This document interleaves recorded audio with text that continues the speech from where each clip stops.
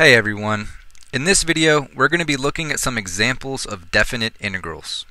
So, in order to evaluate these integrals, we're going to need to use the Fundamental Theorem of Calculus. As a reminder, I've written a summary up in the corner here. However, if you'd like to review the theorem, you can watch my Calculus, the Fundamental Theorem of Calculus Explained video by clicking here. Alright, so let's look at example number 1. Example 1 says, evaluate the integral from 1 to 2 of 1 plus y squared over y. So the first thing we need to notice for this integral comes from algebra. And that is, since there is an addition in the numerator, we can split this fraction up into two different fractions.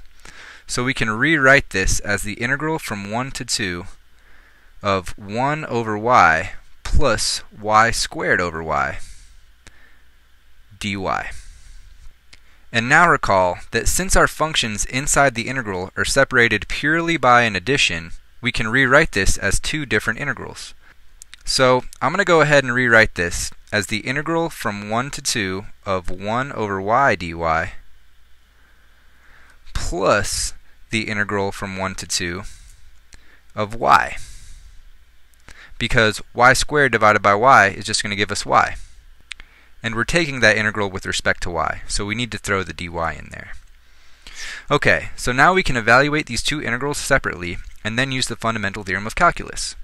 So we know the integral of 1 over y equals the natural log of the absolute value of y, and we're going to evaluate that from 1 to 2. And we know that we can just use the power rule for the integral of y. We're going to get y squared over 2. And we have to evaluate that from 1 to 2 as well. So now we can rewrite this using the Fundamental Theorem of Calculus, and we're going to get the natural log of 2 minus the natural log of 1, and that's going to be the first integral, plus the second integral, so that's going to be 2 squared over 2 minus 1 squared over 2. So using algebra, we can combine these two terms and rewrite that as the natural log of 2 over 1.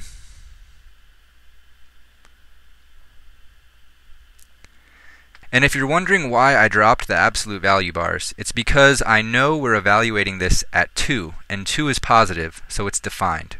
We don't need to worry about negative numbers here. Alright, so when we simplify this, we're going to get 3 halves. So this is what it boils down to. So if we plug this into the calculator, we'll see that this is approximately equal to 2.19. And that's going to be the answer for example 1 here. Alright, now let's look at example 2. So the first thing to notice is that our functions on the inside of the integral are separated purely by a subtraction, so we can split this up into two different integrals. So I'm going to rewrite this as the integral from 0 to 3 of 3x squared dx minus the integral from 0 to 3 of 3 dx. Now notice that there's a constant in this first integral, so we can just pull that out. So this is going to equal 3 times the integral from 0 to 3 of x squared dx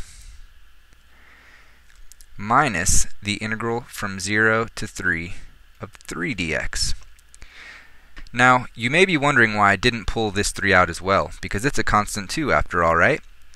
Well, the reason I didn't do that is because it's simply a function of a constant. So that means the integral is very easy. All we have to do is a power rule on x to the 0 power, and we get x to the 1. So this integral is just going to become 3x. And we're going to need to do a power rule for the first integral as well. So these integrals are going to become 3 times x cubed over 3 evaluated from 0 to 3, just using a power rule there, minus 3x evaluated from 0 to 3. So now we can use the Fundamental Theorem of Calculus and be done. So this is going to be 3 times 3 cubed over 3 minus 0 cubed over 3 minus 3 times 3 minus 3 times 0. So this is going to give us 27 minus 9, which is going to simplify to 18. And that's going to be the final answer for example number 3. So this is how we evaluate definite integrals using the Fundamental Theorem of Calculus. I hope this video helped clear things up for you, and thanks for watching. If you thought this video was helpful, please subscribe, like, and share with your friends.